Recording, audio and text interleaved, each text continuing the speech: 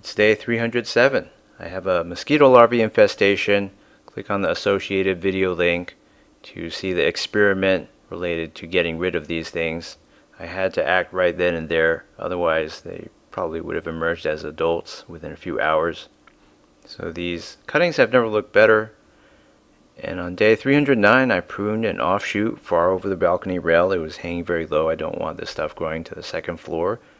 And I accidentally cut off this flower in the process, not knowing it was attached because I can't see over the rail, not with the table and all. It's a very beautiful flower. It's got an exquisite structure. It's got these thin, curled, rice noodle looking appendages sticking out in all directions. I wonder how many there are. Probably a few hundred. Maybe 360 isn't a far off guess. So it's got these giant stamens and anthers and whatnot. On day 310, there was this other flower that I saw on day 309 that looked just as beautiful, but it was in the shade, so I didn't get any good video footage of that. But it looks like that now, which is a great disappointment.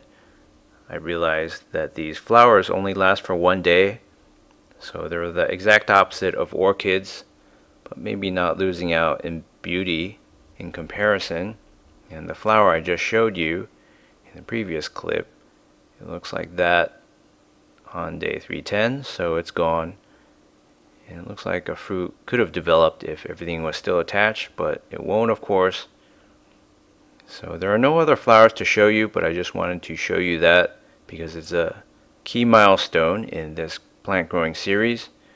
And because I had to deal with that mosquito infestation, it was time to fertilize again. I used 2 heaping scoops of Miracle Grow Flower Boost. At this juncture, fertilization is critical.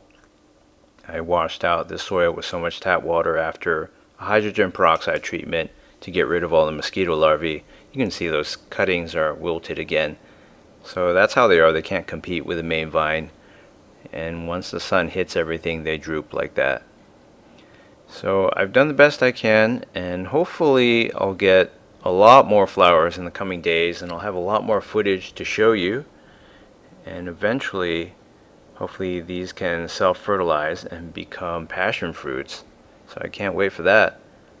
Thanks for watching this update. Please subscribe to my YouTube channel and like my Facebook page as well.